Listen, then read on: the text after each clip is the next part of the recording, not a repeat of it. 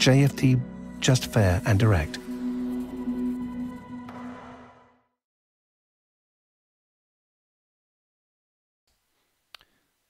Okay, hello and good morning everyone. Welcome to JFD Traders Espresso with me, Darius Anucauskas. Today's the 3rd of May 2021. So yep, welcome everyone guys. Welcome to this Monday's morning session where we're going to have a very quick look at the markets, a few of the charts, the usual stuff.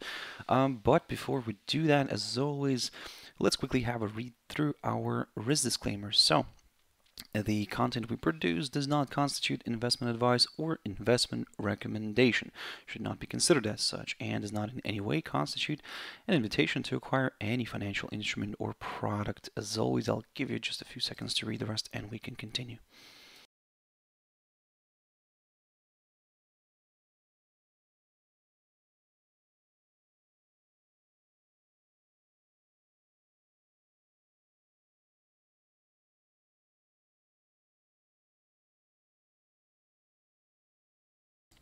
Okay, so now then, also just before we jump into the charts, quick mentioning of our JFD YouTube channel, to which you can always subscribe to in order not to miss any of our upcoming videos, and of course our JFD Bank website, and specifically our JFD research page, which we also update on a daily basis. So feel free to visit us here on jfdbank.com and click on the research tab right there on the top, guys. So now, well, I hope you all had a fantastic weekend. So I hope you're kind of back to the markets, all relaxed and fresh. Yeah, I can see in the chat room here, Evo, good morning to you too. So I hope everybody's having a wonderful start of the day. Now, jumping into the charts, the first one I want to pick up here is Nikkei 225. Now the index is closed, or was closed today, I would say. Yep, as you can see, I mean, where we left off last week, this is just a quick update of Nikkei, where the index where we left off, I mean, the index kind of remained somewhat flat, if I'm not mistaken, for the week. Let me just double check this very quickly. Slightly in the negative zone. So, okay. Nevertheless, we are still stuck above this upside support line taken from the low of the 19th of March of 2020. So even if we do see a bit of a drop lower here, we could kind of see a rebound, a potential rebound from this area, because here and near this upside line, we also have the 100-day EMA here shown as the green line, and basically we do have this strong area of support near the 28,326 zone, and basically kind of all this could still provide a bit of support, but of course we'll keep an eye on it. Also, it might not even travel here. Instead, if it starts pushing higher, and I would say if it climbs somewhere above the high of last week here near the 29,241 zone right here, then yes, we could maybe consider a bit of a larger move higher, because at the same time, the price would be placed above the 21-day EMA as well, and well, potentially more buyers could see this as a good opportunity to step in.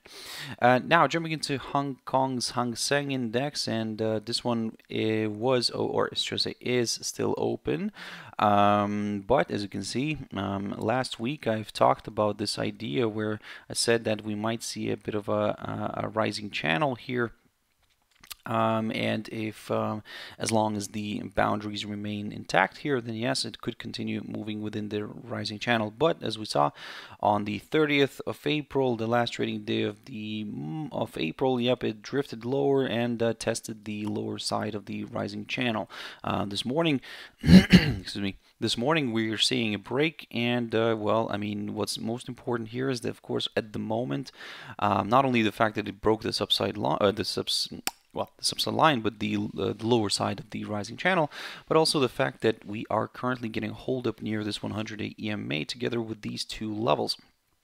the 28,274 and the 28,326. So for now, I would say we'll keep a close eye on this area. If it stays somewhere above this, or if it stays, for example, above this 100-day EMA, then maybe we could see a bit of a rebound here back towards this lower side of the rising channel. But if it doesn't rebound here, if it stays somewhere below this whole area, then, well, I mean, my next target is the 27,505 zone here, marked by the lowest point of March, which also almost coincides with the 200-day EMA. So keep that in mind, guys. Like I said, a lot is happening here near this area right here, which is quite important, I would say. And let's see how this is going to play out. Now, jumping into DAX, the German index, and we had a bit of a decline on Friday here, and yeah, I mean, let's see how today's day is going to play out. Let me just double check here very quickly. So in terms of the market closures, so okay, so we have so we have Britain, which is closed today, Japan, and China has Labor Day. However, Hong Kong was open. So yeah. Okay, yeah, that's fine. So the German index DAX, I mean, it's should be open. I think, yeah, it will be open. But don't expect maybe much volatility. I would say maybe during the European session. Maybe more of volatility could come in during the U.S. session. But of course, we'll keep an eye on it. But long story short, coming from this, at the moment. I would say I'm keeping a close eye on this whole area right here. I'm looking at this 21-day EMA, because right now the cash index seems to be trading slightly above this 21-day EMA, slightly above this 15,150 zone. But if we get another slide below that area, then yes, we will start aiming lower.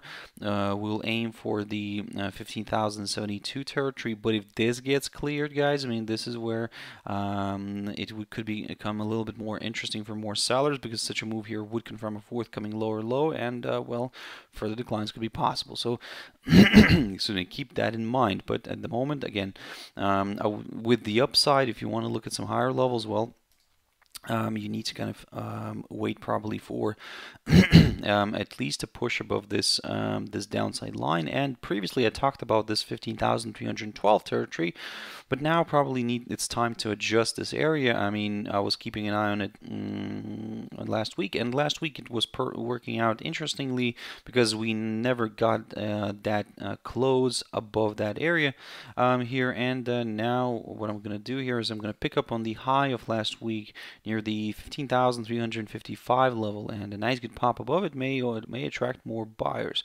But until then, I'm gonna take a neutral stand, I would say, on this one, and I'm just gonna keep an eye on some of the levels. Now jumping into DXY, and here DXY is pushing nicely to the upside. And as you can see, this is what happened on Friday, and this is what I kept saying to you guys, that wait for that pop, wait for that move, and wait for that kind of confirmation, kind of break above some certain key resistance levels. So for me, for the downside, what I needed was a good push above the 91.05 territory, and I needed to see the daily candle staying above this area as well, in order to let's say get a little bit more excited with the upside. So far, I mean, I can see that yes, we've managed to reach the 21-day EMA. We're currently getting a hold up here. So now if you want to go slowly, step by step, then probably wait for a push above this whole area here, the 91.42-49 territory, approximately around here. If we get a nice push above it, then yep, higher levels could be met, guys. So for now, long story short, we are still on a little bit on the positive side here on DXY, but this confirmation push above above this whole area here near the 91.40, well, between the 91.42-49 would be needed. But at the same time, we would have the price already placed above the 21-day EMA, and potentially more buyers could join in. Now gold. gold is pushing higher. Now this is where sometimes DXY and gold don't really kind of work in tandem, and you can see that gold is trying to make its way higher. However, I'll stick to the same game plan as last week. I would prefer to wait for a push up of the 1798 territory right here, because that's the highest point of April, and at the same time, if we get a push above this level, we would also be already placed above the all of these EMAs here, and maybe more buyers could see this as a good opportunity, because at the same time, a break above this level would confirm a forthcoming higher high. For the downside, now this is where the point probably where I'm going to start getting rid of this downside line. We had a good run, so yep, but it's time to say farewell. Of course, it continues to kind of play out as a bit of a trampoline here, but yeah, let's probably remove it. And what I'm going to stick to, of course, is some of these key support levels, and one of them of course is that 1760 territory right here. So a nice good drop below the 1760 kind of would place already the price below the 21-day EMA, and more sellers could join in. WTI oil, so drifting lower, and look at this beautiful move here to the downside on Friday, and we managed to stay below the 63.80 territory. Now this morning we already managed to test that area from underneath, and as you can see, it provided good resistance, and we're now drifting lower. So to be honest, I'm leaning towards the downside right now, again in the short run, because let's not forget that we are still trading above this upside support line taken from the low of the 5th of April. So what it means now, if we get a nice good drop, let me just recycle one of these lines here. If we get a nice drop below this the low of Friday here near the 63.11 territory, approximately around here, then yes, we could go for a bit of a decline here towards this upside line, towards the 21-day EMA, and then we could stall here for a little bit, because if the bulls are strong enough, we might see a rebound and a push back up. However, if it fails to provide support and we see a drop below the 21-day EMA, yes, this could increase the commodities chances of drifting lower here, but preferably I would say that my preference is still kind of more, let's say, to wait for a break below the 60.64 territory, approximately around here, in order to get a little bit more excited with further declines. For now, I would say yes, we could see a move lower up until this upside line, and then I would say we would need to take it from there, because we need to see how this is going to play out here. Maybe if it breaks it, perfect, okay, well, perfect for the sellers, but if it holds, we might see a nice rebound back up here, and well, in that case, I mean, what I would like to see here is a push back above the 63.80 territory again. Here I would like to see the daily candle staying above it in order to go for the upside. Now Bitcoin. So Bitcoin is a little bit lagging here if we're comparing it to, for example, Ripple or Ethereum, but nevertheless slowly grinding higher. So the overall picture here looks like that we are still trading above this upside line, although I would say maybe a bit of a tentative line right now, because we had a violation right here, but nevertheless I'm going to keep that for now on the chart. We'll see how it plays out in relation to this upside line. So in a way, for now, we managed to climb above this area, this 55,555 level. This is what I talked about, guys, if you remember in the beginning of last week. So we had that pop, and yeah, this opened the door now to some higher levels. Now my next kind of, not target, but the next level that I'm keeping an eye on is, of course, the high of last week near the 58,326 zone.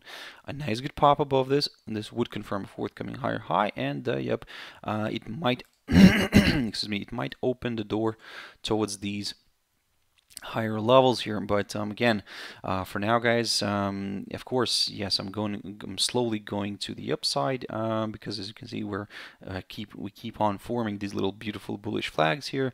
Everything's really very technical right now, so if we do pop above this area, then yes, my next target, well, I wouldn't say maybe even that my next target is the all-time high, but probably initially I'll aim for this little territory around the 61,243 zone, but that's again approximately around there, just because it previously acted as a good area of resistance, then support, and then we'll take it from there.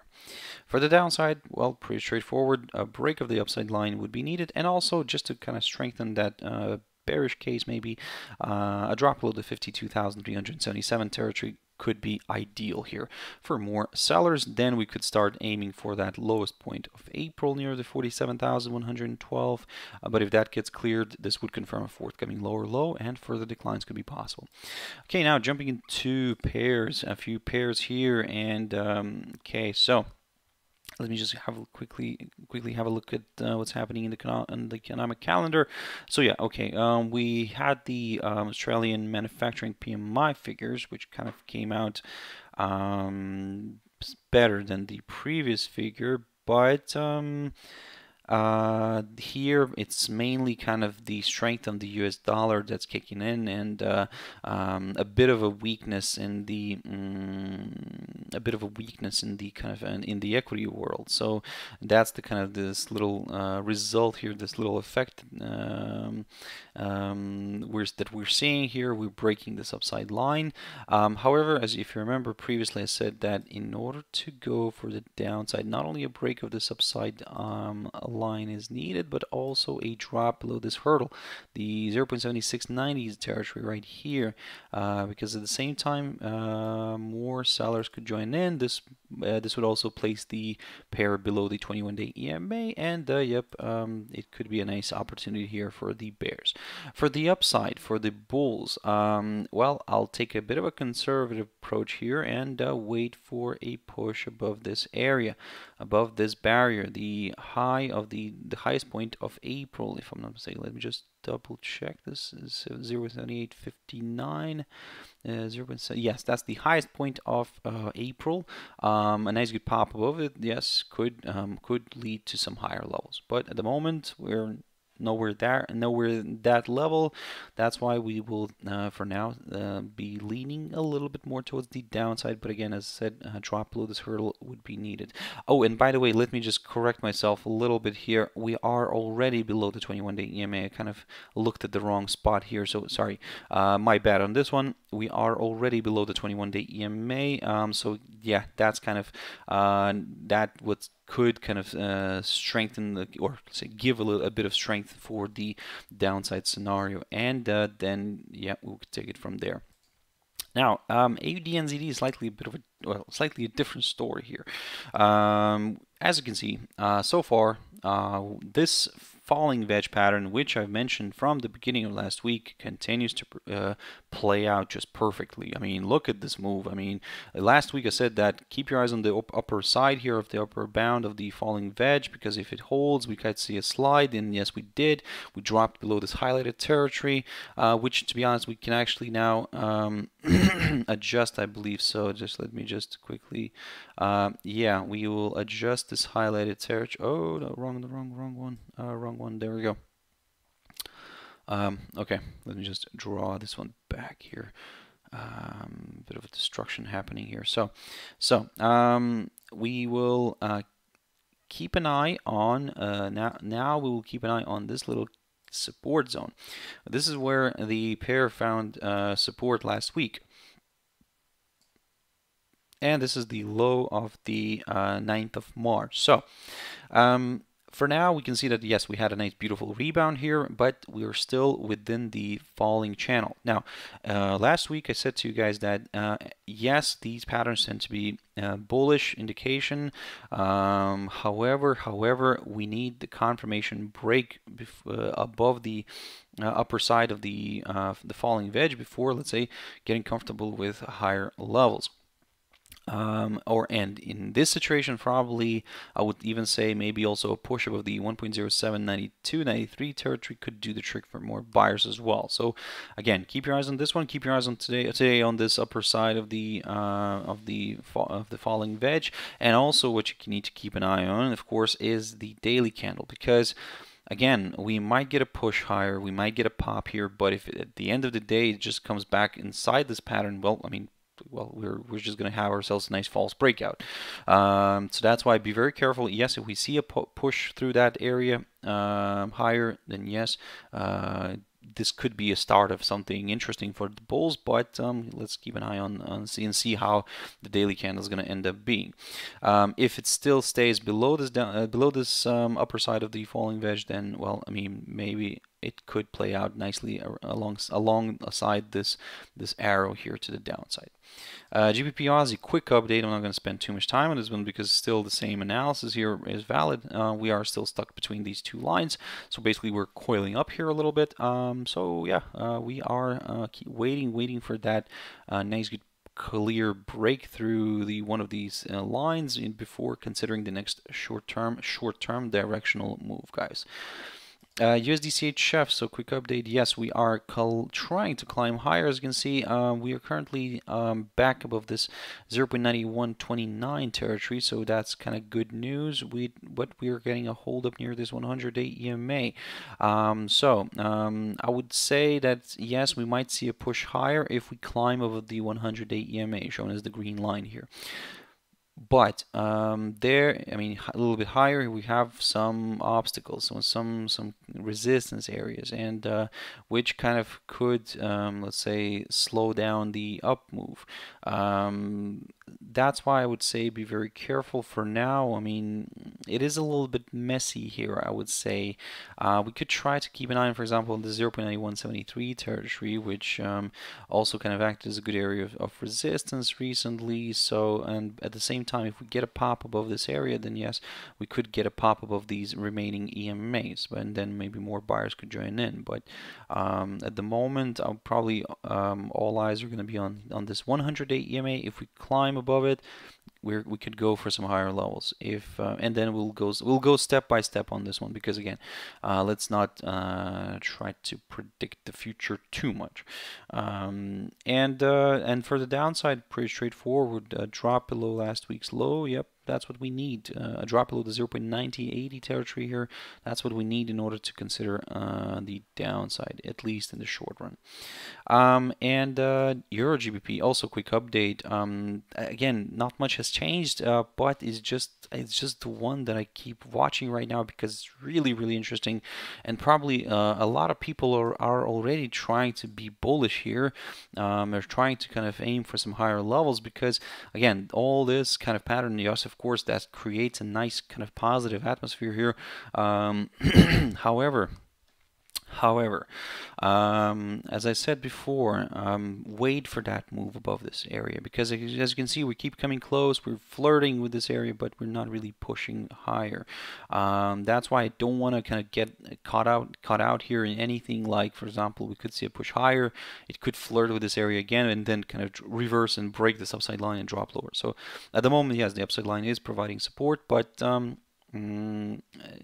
it's again, it's one of those, and don't forget that we're dealing here with Euro GBP, and that one is, to be honest, it's sometimes a tricky one. So be very careful with Euro GBP, and let's see how this is going to play out here. But yeah, I would probably say definitely have your stop loss in place. And finally, EURUSD. So a beautiful drift lower here, broke below these lines, and yeah, this is what I said to you guys last week, that if we stay below this, then yeah, further declines could be possible. And look at this, we dropped below this, and now my next target is the 21-day EMA together with this 1.1990 zone. But if that fails to provide resistance support, then yes, we could go for further declines here. So keep your eyes on this, and yep.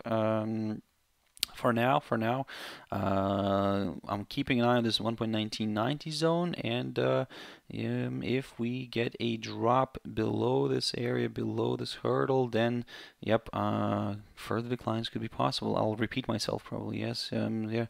But at the moment, guys, in terms of the upside, this is where the point where we will get rid of these two lines, because to be honest, no longer valid, and mainly focus on some of the key support, well, resistance levels, and probably I'll take a very conservative approach here. In order to go for the upside, I would need to see a push above this high, the last week's high near the 1.2150 zone, and then we could take it from there. So guys, that's it for this session. I really hope you found it useful, and thank you very much guys for your views, for your likes, for your comments. Thank you very much. I hope you found it useful. If you want to join me later on, my traders tea time is always 12:30 GMT. Just a quick mentioning that tomorrow there won't be any espresso nor tea time. We will resume with that on Wednesday, but today still we'll have the traders tea time. So yep, 12:30 GMT. Join me then, and we'll take it from there. So have a wonderful trading day, guys. Stay safe. Thank you very much, and bye bye.